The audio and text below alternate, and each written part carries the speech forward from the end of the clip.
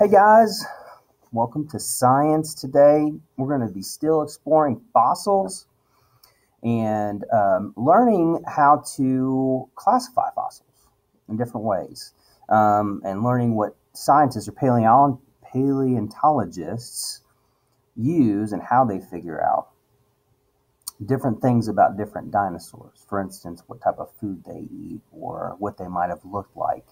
So we're going to learn just by them looking at their fossils, looking at dinosaur fossils or different animal fossils.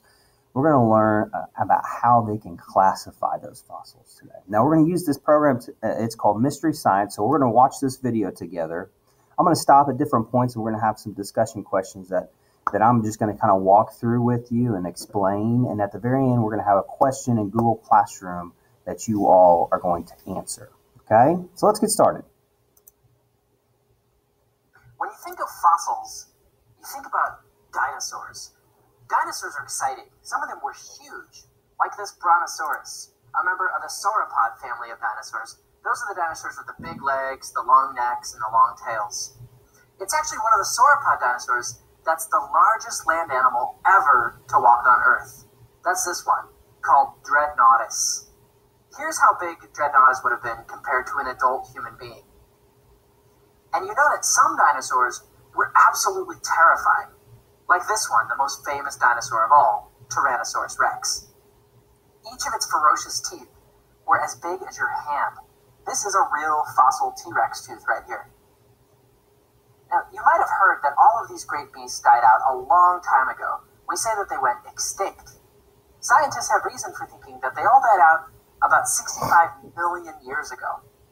One theory as to why they went extinct is that an asteroid, a rock from space, slammed into the Earth. Another theory is that a lot of volcanoes started erupting. Scientists aren't totally sure which theory is correct. What we do know is that the dinosaurs, these incredible animals, were all killed off, leaving behind little more than fossils of their bones. People are fascinated by the idea of dinosaurs. Because no one has ever seen them alive, as soon as the first dinosaur bones were discovered, we put them together, and we tried to imagine what would these animals have looked like on the outside. Ever since the 1800s, we've been imagining what dinosaurs must have looked like. Here's one of the earliest attempts to imagine dinosaurs. These are statues based on the fossil bones of a dinosaur called Iguanodon. Now remember, no one had ever seen a dinosaur on the outside, but this is what we imagined they looked like. In the early 1900s, the first movie projectors were invented. And one of the great things about movies is that you can create otherwise impossible things using special effects or animations. Do you want to guess what impossible thing one of the very first cartoons tried to bring to life? You guessed it, a dinosaur walking around. It was an animation from the year 1914, one of the very first cartoons ever, called Gertie the Dinosaur. How did we decide to make a dinosaur look in the first movies? Well, I thought you might like to see a short clip from Gertie. Here it is. Now,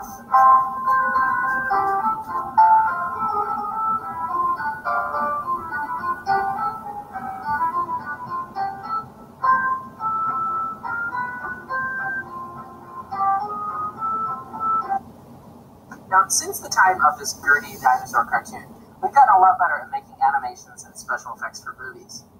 By the 1990s, people were amazed at how lifelike the dinosaurs looked in the movie Jurassic Park.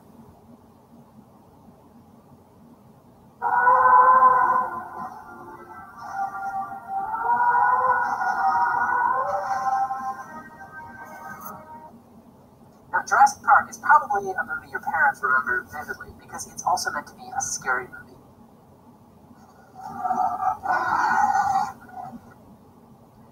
Now, did you notice how whenever we've imagined what dinosaurs looked like, we make them look like giant lizards? Do you see here? We give them scales, just like a reptile. Why do we make them look like reptiles? Why do we give them scales? You might think, well, because that's how they looked, isn't it? But do you really know? I mean, what makes us think they had scales? Think about how we find dinosaurs. We find them as fossils. When we find a dinosaur fossil, it's not like there's any actual flesh. That's not left. They didn't die last week. They died 65 million years ago. Any flesh has long since rotted away. All we have of them are bones, right? So why assume they were scaly reptiles? How do we know they weren't more like this? Furry beasts that look like King Kong. Given that all we have of them are fossil bones, why do we think dinosaurs look like lizards? When scientists look at the bones of a dinosaur, why do you think they decided the outside of the dinosaur looks like a lizard rather than some kind of furry animal? All right, so let's talk about this real quick. Let's talk about why scientists decided that the outside of dinosaurs needed to look like lizards rather than furry animals or feathered animals. Well, the first thing that comes to my mind is when they are digging up these fossils, what do they have that's left? They don't have the skin. They don't have any feathers. Like Doug was saying, they don't have any of the outside parts. They just have the bones. So that's what they use as evidence. Okay, and so we're going to look at the answer here. So they noticed some important similarities between the two different types of bones, dinosaur bones and today's lizard's bones. Okay, so they looked at those two. They tried to compare what they had in the past, dinosaurs, what they found, the fossils, and they tried to compare it to something that we have now. And they looked for the similarities. All right, which family of animals does dinosaurs most closely resemble? And they found that they most closely resembled lizards. When you look at the bones of an animal, that's just showing you the inside of it. Bones can't help you know what an animal looked like on the outside. You know, whether they had fur or scales or feathers. Or can they? Could you use bones to actually tell you what an animal looked like on the outside? There are some scientists who collect and study bones of all kinds of animals. Cow bones, chicken bones, snake bones, lion bones. Now, to you or me, these bones just look like bones. But to someone who loves bones, someone who studies them, they have noticed some very interesting clues. Take this one. To us, this is just some kind of animal skull. But to a bone expert, they look at this and say, nope, this isn't just any animal skull. This is the skull of a scaly lizard. How can they tell what kind of animal it is just from its skull? Well, I'll let you in on one of their little secrets. It's these openings in the skull. That's something special there. See, the furry animals, mammals like horses, squirrels, cats, and gorillas, their skulls have openings where you'd expect them. The eyes, the nose, the mouth. But the scaly animals, reptiles, like iguanas, geckos, and other lizards, they have openings in other places on their skull as well, places you wouldn't expect to find holes. Here's the eyes, here's the nose, those are places you'd expect to find holes. Let's see here, and here. Those are extra openings in the skull, openings that mammals don't have. So just by looking at a skull, you can tell whether something is a lizard or not. The very first dinosaur bones were discovered about 200 years ago, in the early 1800s. When people started finding dinosaur bones, they wanted to know, what kind of crazy animals are these? They're huge. They're unlike anything we've ever seen. But they're just bones. So can we get any idea what these animals might have looked like? So what do you think one of the first things scientists looked at? They paid close attention to the skulls. So when scientists find fossil bones, they look for whether the animal has just the expected number of openings in their skull, like furry mammals, or extra openings in the skull, like scaly reptiles. I'll show you some skulls, and you decide.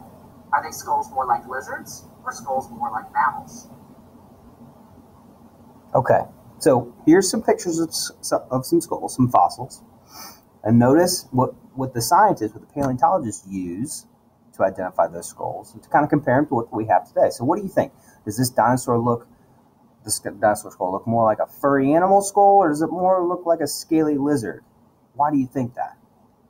Well, if we use what we just learned, look at the amount of holes in this skull, right? It's got kind of a nose hole where a nose might be, and then some eyes, but then it's got all these extra holes here, okay? So to me, it kind of looks like a lizard. What about this one? Look at how many holes this one has too, right? So this one has a lot of holes, and notice another thing paleontologists use, not just the skulls, but other parts of the skull. Look at the teeth here too. This gives it clues about other things that we'll talk about in just a second. But Notice the number of holes here as well. So this one looks more like a scaly lizard too. The word dinosaur itself comes from something you've just learned about. It's actually a combination of two words, both from the Greek language. Those words are dino, which means terrifying, and saur, which means lizard. So dinosaur means terrifying lizard. Dino, the terrifying part, is because the bones were clearly from gigantic creatures. And some of them have some pretty ferocious looking teeth and claws. The saur part of dinosaur, now you can understand, is because when scientists looked at the bones, such as the skull, they thought, hey, this looks a lot like a lizard. But are you convinced dinosaurs were scaly lizards? I mean, the skulls are just one clue. That's one piece of evidence. How do you know dinosaurs weren't the one kind of animal that had skulls like a lizard, but instead maybe fur like a mammal? Mm. It'd be nice if there were more evidence than just the skulls. Well, there is. A few decades after the first fossil dinosaur bones were found, someone found these. Can you tell what these are? It turns out, it's not true that fossils are always just bones. Sometimes we get fossils of other parts of animals besides just their skeletons, besides the bones. Any idea yet what these round lumps are? If it helps, these were found next to a dinosaur's skeleton. Let me show you a different one of these round lumps. There's a little clue up here in the corner. You can kind of see it. It's like a tiny little baby inside that. Cracked open and close up. That's a tiny dinosaur skeleton inside.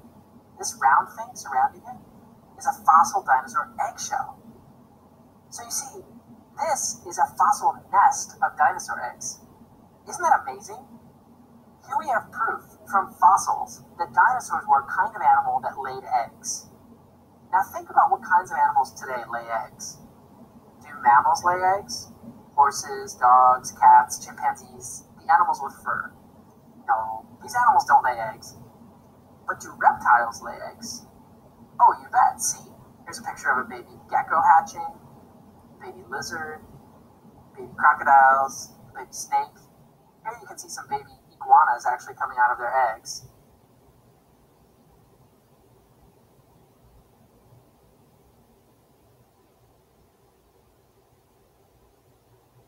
So, if there's any chance that dinosaurs might have been giant furry mammals, it's looking less likely now, isn't it?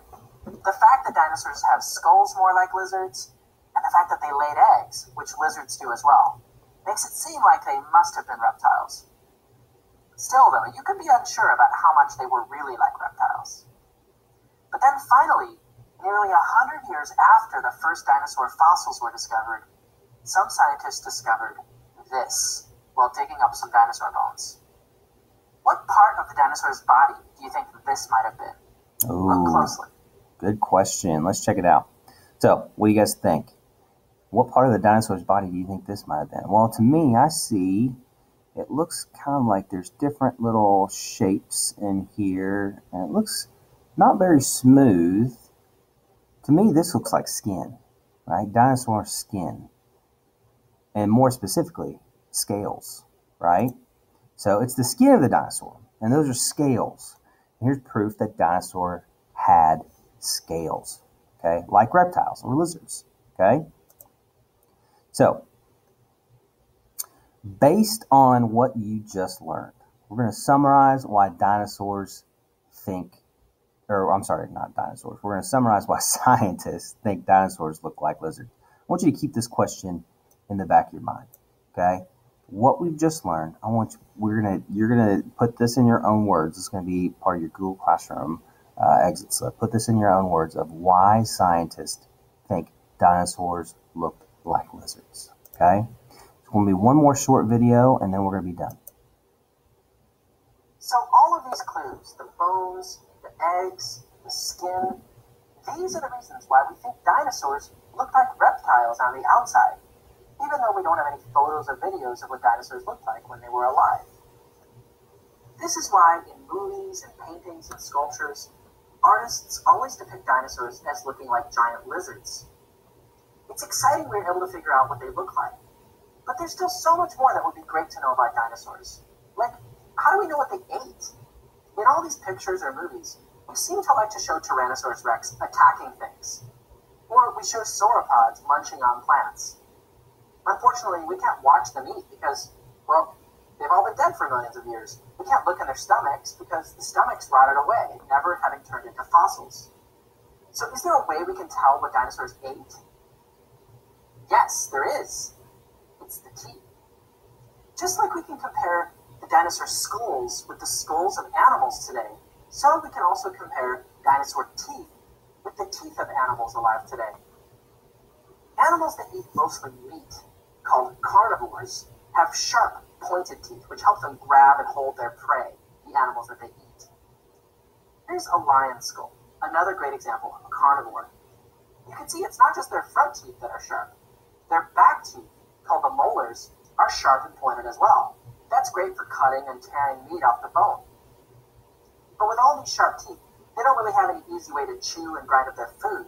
So carnivores usually bite and tear and then just gulp down their food without chewing it much. They have terrible table manners.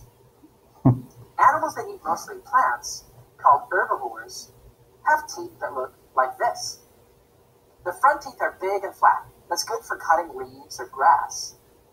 And then their back teeth are big and pretty flat as well, which is useful for grinding up the plants as they chew from side to side. What about animals that eat both plants and meat? Well, they're called omnivores, and just like you might expect, they have some teeth that are like those of plant eaters, and some teeth that are like those of meat eaters. Their front teeth are large and flat for chopping through plants.